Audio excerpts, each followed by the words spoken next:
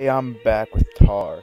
Now, in today's episode, we're going to do a game that's not very well known, Rogue Galaxy. So, keep on watching and see exactly what this game's all about. Now, let's meet the main character of this game, Jasper. Now, Jasper lives on the desert planet Rosa. Unfortunately, Rosa's been captured by the army of, what's it called? Since Rosa's been under Lungardian rule. Yeah, Lingardian rule. I knew that. I would have got that if you would give me some time.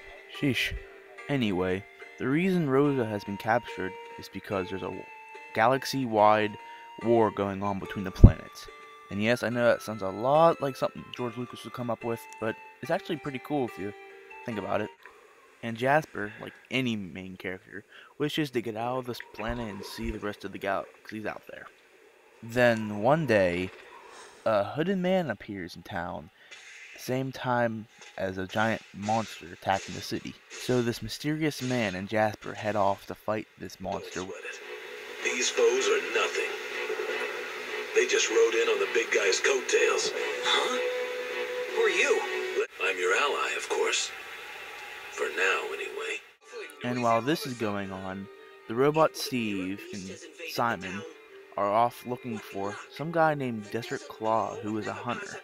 We later find out that they're space pirates, and the reason they're looking for Desert Claw is so that he can join their crew. Also, they're a little bit of comic relief. I mean, just listen to how Simon talks. Take a good look at us, Warden. I mean, come on. We can't be criminals. We don't look suspicious at all. So, is this hooded man Desert Claw that everyone's looking for? I don't know. You have to play the game and find out for yourself. Anyway, enough about story. Let's get on to the gameplay. Well, first of all, the battling system's really cool. It's real time, so there's no turn-based, so it's not Final Fantasy style. Sorry if you like Final Fantasy. But just because it's real time doesn't mean you can go swinging your sword like a madman. You only have a certain amount of attack you can do before you have to recharge. And don't worry, it recharges on its own. The only way you can affect it is if you guard it from an attack. Once you get used to this system is really fun to play by.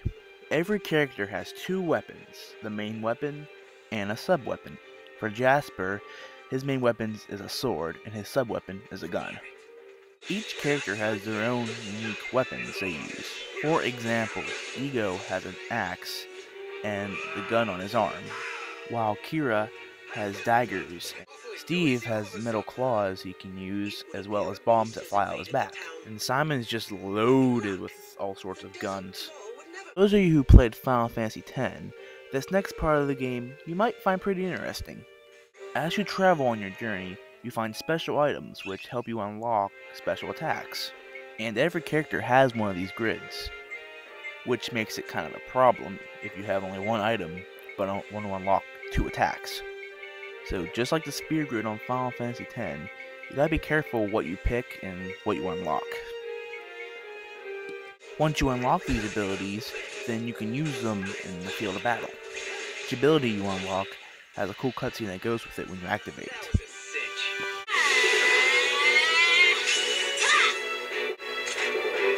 Take this! Come on, come on!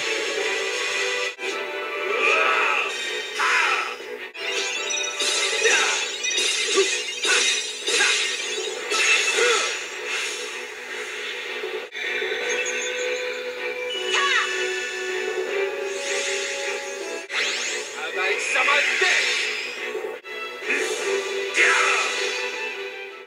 And there's a whole lot more than what I just showed you. But once again, if you want to see them, you gotta play the game yourself. Now, there's only one last thing for me to talk about this game. If things start to get hairy up ahead, use the transporter. The transporters are how you save this game, and as the name goes, you can use them to transport from one save point to another. Unfortunately, this doesn't go planet-wide, so you can't start out on Rosa and then end up on some other planet. My final thoughts? This game is really fun. The only downside is getting used to the battle system, but like I said before, once you get used to it, it's a whole lot of fun. Thank you guys for watching, and I hope you enjoyed this episode of T.A.R. And if you have any games you want me to do on T.A.R, let me know, and I'll see if I can do them. Well, see you later.